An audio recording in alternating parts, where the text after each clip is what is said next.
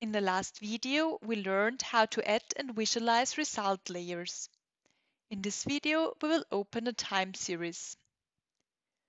We now want to have a closer look on the flow exchange between the network and the 2D overland model, as the animated result layer shows us that some nodes are flooded and the water level therefore exceeds the ground level.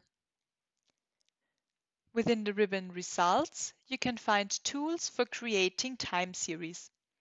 Select the tool TS from Map. As a file, choose the result file of the 1D network, but make sure that you take the result file from the coupled simulation. The group is Node, and we want to have a look on the item Node Discharge to Surface. Click on OK. Now you can click on the flooded node to create the time series.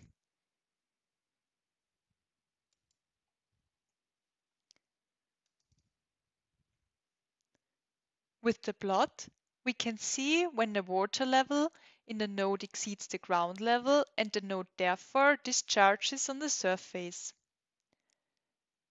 The negative values show us when the water from the surface enters the network. Now put the time series plot next to the map view.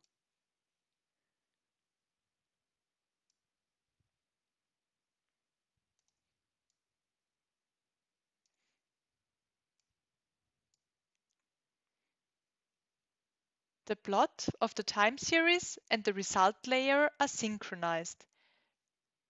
Therefore, if you click on a time step on the time series, you can see that same time step on the result layer.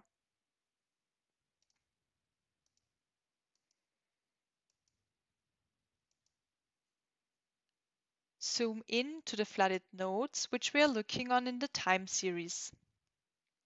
You can see that the direction of the vectors also changed according to our time series. Well, at this point, the node discharges on the surface. At this time step, the water enters the network through our node.